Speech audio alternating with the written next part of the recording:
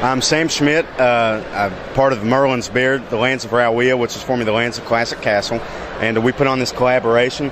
Merlin's Beard is the website where we have our role-playing game. It's an online role-playing game. A lot of great builders in it, like Gary Brooks and Mark Fallworth, people like that. So we all have in-game characters that are in the midst of this big collaboration.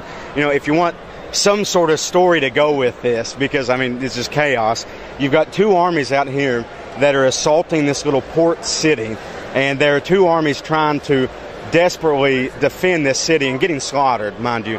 And so that's really the storyline. And so it goes throughout. You got some ships in the harbor. You got some of these awesome war beasts and golems. They're just totally wiping it out. So that's the collaboration. Pretty much, yeah. And so when you're planning something like this, what does it look like? Are you drawing schematics online, getting on Skype chat, all that kind of stuff? So that's a great thing. Actually, after BrickFair last year, we had a great show. We decided we wanted to go bigger, and so as soon as BrickFair was over last year, day after, we got online on our website, started planning the next one. We drew up a map because we all knew what we wanted to do. And so we gridded it out, and 6 months ago we started building and assigning the modules for it. So we coordinated everything online. You know, I'm 8 hours away. Some of these guys 5-6 hours away. Sure. Totally different parts of the country. Sure. And so we just collaborated everything online, brought it all here, and this is what we ended up with. Yeah. Awesome. Yeah, and this is incredible. Any idea how many minifigs are in it? Or we got to over 1,500, then we said, this is ridiculous. We're not going to count anymore. So that's where we'd gotten up to. Had just way too many, probably, more than there needs to be. And I was looking at it earlier, I really like some of the ships down here, if you want to take us through a few of those. Okay, so this first one here, I think it's the Marauder, this green Linful ship. Gary Brooks, who did Waterloo, his oldest son built that. It's a fantastic ship. Down here we've got a couple of small vessels, one of which are mine. We've got a Ninja ship up here, which another one of our builders made. I've got a ship that's sinking. And then we've got this, and I want to show this off. I think it's hilarious. One of our builders did this. This little tiny ship right here.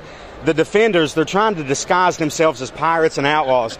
So they've got over top of their uniforms these horrible disguises, big fake mustaches, pirate hats, trying to get out with all the treasure while they can. So we've got all these different ships here, and they're all different builders, and it just showcases the talent in Lands of Rowea. And so maybe we have some builders here in the back. Do you want to run through and sort of give a little bit of... I'd love to. These are the guys that helped make this possible. We all pitched in. We got Charlie over here. He's involved in it. We got Spencer. We got Devin and Nick. All these guys played a huge role in putting this all together. And then we've got some that aren't even present. We've got 4 or 5 other guys that are just all over the place. That's and awesome. We just came together. This is what we ended up with. Okay, so setup was really, really wild. We got here on Wednesday after all the ceremonies and everything. We started piecing it together with the modules. We were here till midnight on Wednesday, here till midnight on Thursday, and then all day yesterday, the entire day was just setting up minifigures. As a matter of fact, when you guys were doing your rounds last night, we were still putting minifigures up. We left here at 2 o'clock when they ran us out, finally. Still putting minifigures up. Came in this morning, like 9 o'clock, and started putting minifigures on. Finally got them all on here, because you can't just put them on here. They have to be killing each other. And that's what's so fun about it. They have to be fighting, and you have to pose them just right. So the majority of the time we've been putting minifigures up. Okay. Yeah, and it looks like, I'm sure that was quite a lot of work with all this. And so then, kind of the city area here, how did that work with the wall and the buildings you've got? Okay, so like we had the collaboration, so we each assigned different modules. You know, I built most of these houses in here, an embassy, a lot of the wall. Our guy Spencer built this entire chunk of the wall here that's getting blown up. Another builder, Nick, built a section of the wall. So we just coordinated all that online. You get this module, you get this one. We all built it, then just pieced it together here, even up to the docks. You know, that's how we did every bit of it.